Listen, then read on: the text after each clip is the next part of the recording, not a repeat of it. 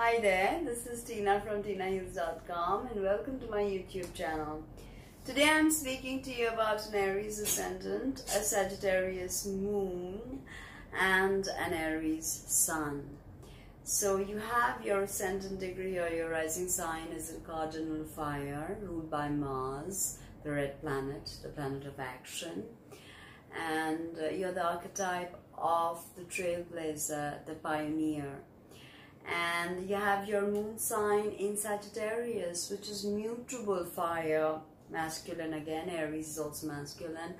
Sagittarius ruled by Jupiter, the great benefic, and of course Mars is a lesser malefic. But I mean, your moon is with Jupiter, and that makes you extremely dreamy, a visionary, very into justice, but you hate routine. You hate it. So, I mean, don't find a 9 to 5 because I don't think that'll really stick with you. And you have your sun, which is exalted in Aries. Aries is the first sign of the zodiac, ruled by Mars, and it is the head.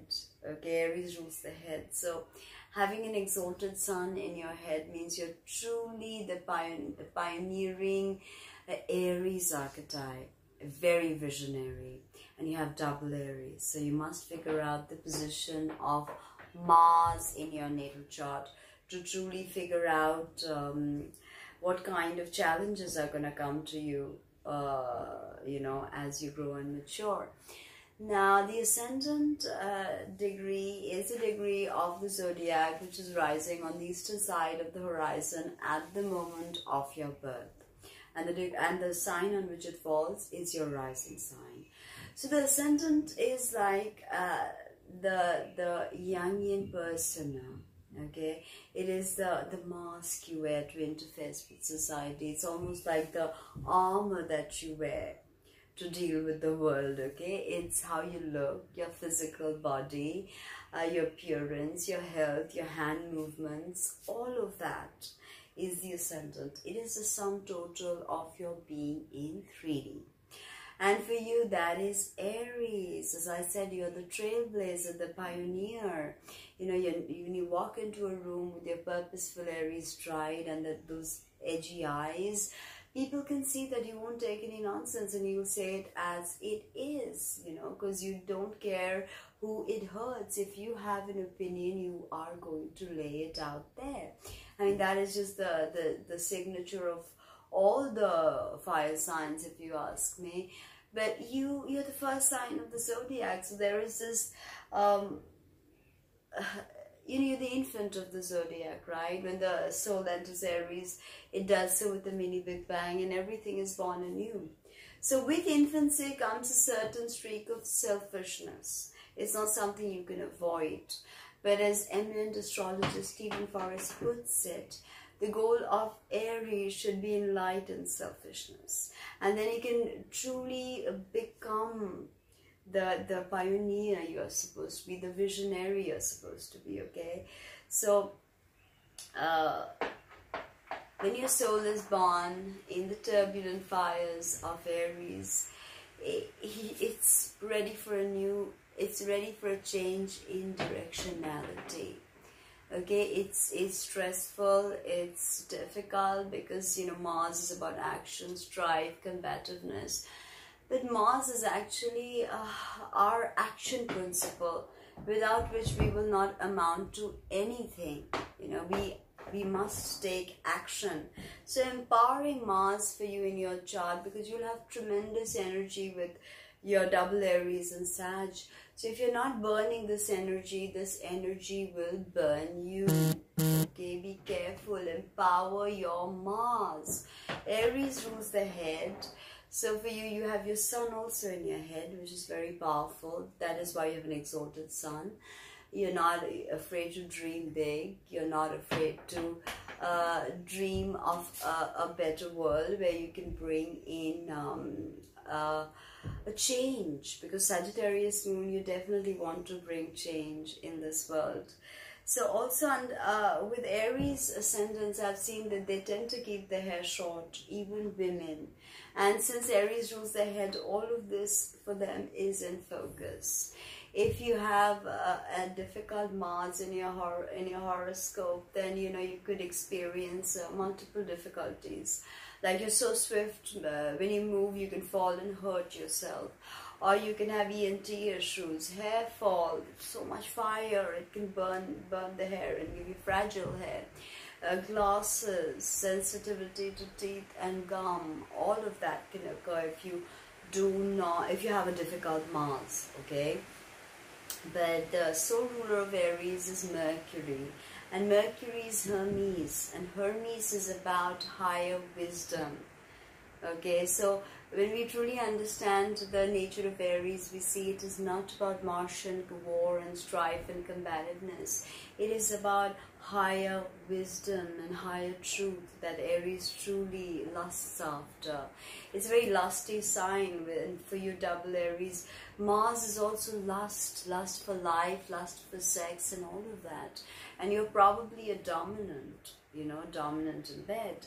Now, when Mars is making difficult aspects to your personal planets, or to your Mars, especially, or Saturn being the greater malefic, be careful of guns, heavy machinery, violence, road rage, driving under the influence, and all of that. Now, Moon in Sagittarius, what can I say? You are the eternal student and the eternal teacher. And the way you learn is through teaching, because Jupiter, the archetype of Jupiter is the archetype of the guru, the teacher, And so what is the moon? The moon is essentially a very private part of us. It's how we nurture, how we are nurtured, our mother, our childhood, our everyday habit patterns. It's our instinctual emotional energies. Alright, it's also a very, very deep, it's also the way we deeply connect and the emotions that we feel, okay, the moon. So the moon in Sagittarius is a true adventurer, maybe an adrenaline junkie, great at sports, because Sagittarius is one sign that is equally into bookish knowledge, academia, as well as sportsy things. They will swing that bicycle kick, then go and read Kant. So that is the ideal balanced Sagittarius moon.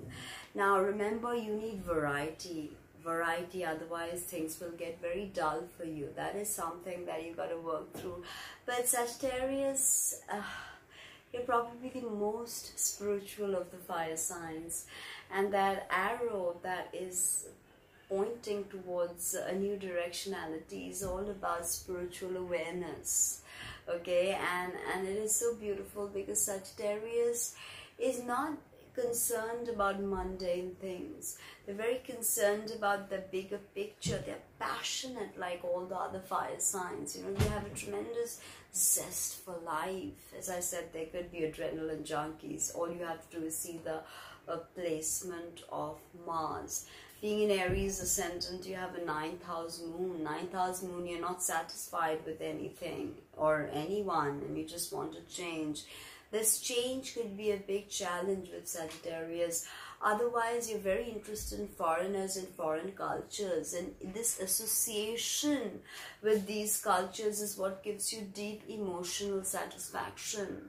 Something that money can't give you, and you are forever the optimist, always smile on your lips, always being jovial, always being the guy who sees that the glass is half full, not half empty, with your moon in Sagittarius, definitely. You need to travel. And you're very interested in that your moon in Sag, you're very interested in a man or a woman from a different culture. You would ideally marry a foreigner, because this deep sense of learning something new is what enthralls you. and you can never walk away from that. And you will never set up a life that is dull and routine and regime, because that is just going to drive you up the wall, especially because you have Aries double placements with your Sun and your ascendant degree in Aries. You love to inspire others, and with Sagittarius moon there is a very close association with Chiron the centaur.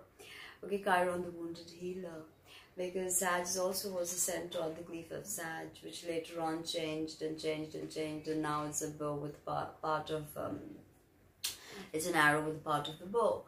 So and Chiron was forever learning, and he was wounded.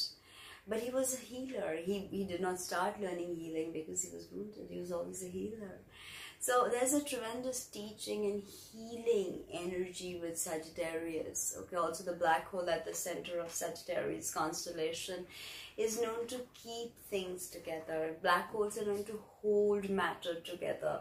So there is a tremendous anchoring element with Sagittarius, and you've probably felt that with your moon and Sag. Moon is also the mother. Your mother was probably very philosophical, may even be from a different culture or a race than your father, and she has probably taught you a lot about philosophy. On the flip side, she could be bigoted. Sagittarius is so into the truth that sometimes you end up thinking that your truth is the only truth. And that's when we get some of the Quran thumping, Bible thumping, you know, fundamentalists. So everything is a balance. Everything is a balance, but you're a gypsy at heart. And you'll always, always be a social creature and very, very spontaneous. And that's your beauty. Now, Sun. The Sun is your father.